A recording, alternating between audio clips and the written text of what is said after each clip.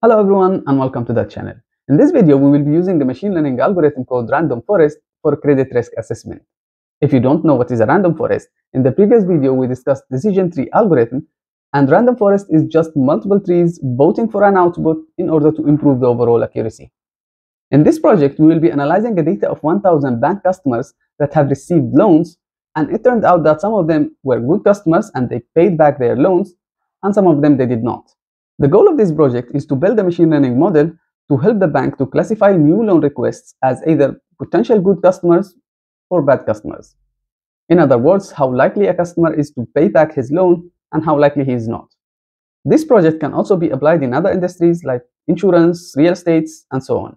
So let's get started. So this is our data set for 1000 customers that the bank has already granted them loans. We have a lot of information about each customer, like the current balance in his account, the duration of the loan, previous credit, the purpose of the loan, the amount of the loan. We have a lot of other information here, like the age, other credits, apartment type, occupation, and number of dependents, if the customer is foreign worker, and so on. And here we have the output column to tell us, was the customer a good customer and he paid back his loan or his credit, or was the customer a bad customer and he did not pay back his loan. So we will use this information to train our model using a random forest algorithm to come up with a model that helps the bank to classify new customers with new loan requests into either good customers that probably they will pay back their loans, or a bad customers that probably they will not pay back the loan. So let's go ahead and do this in Python. So first we need to import some libraries that we need. So we need pandas to work with data frames. From Sklearn ensemble, we need to import random forest classifier. So this is our machine learning algorithm that we will use to do the classification. And from Sklearn model selection, we need to import train test split. This is to split our data into a training dataset and testing dataset. And also from Sklearn metrics, we need to import accuracy score to evaluate the performance of the model. Now let's load our data into a pandas data frame. We have already explained this dataset in Excel. So we have 1000 customers and we have 22 different columns. One column is the customer ID, one column is the credit, which is the output column. So the rest 20 columns are the input features that we will use to train our model. If we take a look at the data type in each column, we can see that all of them are having object data type except the customer ID. So we need to convert all these columns, data types, into a numeric data, because machine learning algorithms can work with only numeric data. So let's go ahead and do that here. So before we do that, first we need to set the customer ID column as the index column, because we don't need to include this into our training. We don't need to use it as an input feature. And then the rest of the columns, we copied and pasted them here. And then we created this for loop. We'll loop through all of the columns and then replace them with a new column with the same name, but with a numeric data type using the .cat.codes. So if we run this and we take a look at the new data frame, we can see that the customer ID is now the index column, and we have 21 different columns. One column is the output, and 20 columns are the input features. All of them have been created into a numeric data. Next, we need to put all the input features into a data frame named X. So this is going to be our input, which is the 20 columns except the output column, and the output column will put it into another data frame named Y. So X is going to be our input, 20 different features, and Y is the output column, which is the credit column, which is basically 1 or 0. If the customer is good, is 1. If the customer is bad, is 0. So we run this, and now it's time to split our data into a training dataset and testing dataset. So 30% will be used as a testing dataset and 70% as a training dataset. So out of the 1000 customers, 700 customers will be used to train our model, and 300 customers will be used to test the performance of the model. The random state here, you can use any number. This is just to make sure that every time we run the code, we get the same split. So that means the 300 for testing will be taken from the first 300 or the last 300 or the middle.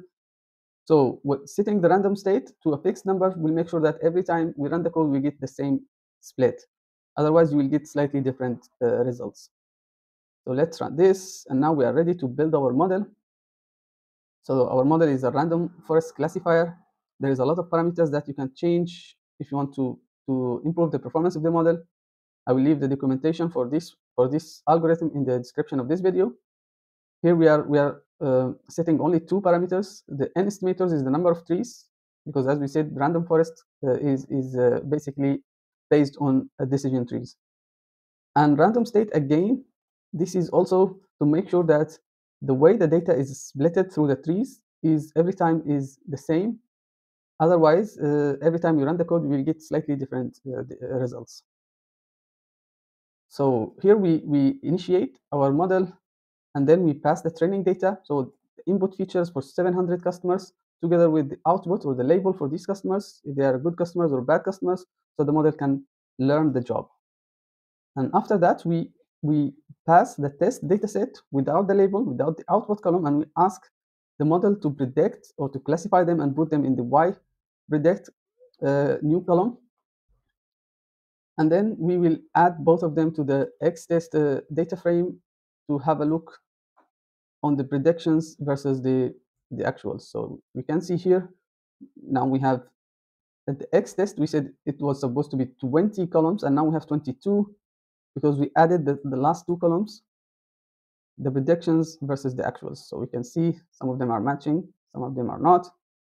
So we don't know how the model is performing. So let's go ahead and calculate the accuracy. So accuracy score, we pass both the Y test, which is the actual, and then Y predict, which is the predictions by the model. And then we print the accuracy score. So it is 77%. We can also get the confusion matrix to further understand the performance of the model. How many times the model predicted correctly the one class, and how many times predicted correctly the zero class, which is the good customer and the bad customer. So from a Sklearn matrix, we can import also the confusion matrix. And then the confusion matrix, again, we pass the actual and predictions, and then we print the confusion matrix. So 196 times was correctly predicted for the one class, for the good people class, and 35 times was correctly classified for the zero class, the bad customer class. We can also plot this confusion matrix and make it even more fancier and more clearer. So we need to import two more libraries. We need Seaborn and Matplot, and we will use Seaborn to make a heat map. We will pass our confusion matrix that we have created here, this one, and we set the annotation to true, the data formatting to be integers, the color is to be blues, and then the labels, negative, positive for the X and negative, positive for the Y. And then we create a matplot plot. The title is confusion matrix, the Y label and the X label, and we show this. We get this fancy confusion matrix is the same, but we can it's more understandable. So this is the predicted labels and this is the true labels. So when the truth was positive, the actual is positive, so the customer is a good customer. The model has correctly classified it or predicted it as positive, as a good customer, 196 times. And when the truth was positive, the model predicted it as negative only 17 times. So the model is doing very good on this class, predicting the good people, the good customers. When the truth was negative, so the customer is not a good customer, the model classified this correctly as negative here 35 times and misclassified it 52 times as positive. So in fact, they are bad customers, but the model is saying they are good customers. So the good news for the bank is that they can make a lot of money here because they're granting loans to good people and they will make some money out of it. But quite some people will be classified as good customers while they are in fact not good customers. You can still improve the performance of this model by playing with the parameters of the random forest classifier of the model, or you can even use different algorithms, or you can use big data, more input features. So there is still room to improve this. But yeah. Last thing, if you want to understand which features in our input features were the most important ones, so you can go to model.feature importances, and then you pass the X-train, the 20 features that we used in our training data set, and then you can sort the values, and you can see here that the current account, the current balance is the most important one. The duration of the loan, the purpose of the loan, the amount, the previous credit, these are the most important features. while the least important is if the customer is a foreign worker or not. This is not giving a lot of information to the model. So that's the end of the video, and thank you very much for watching.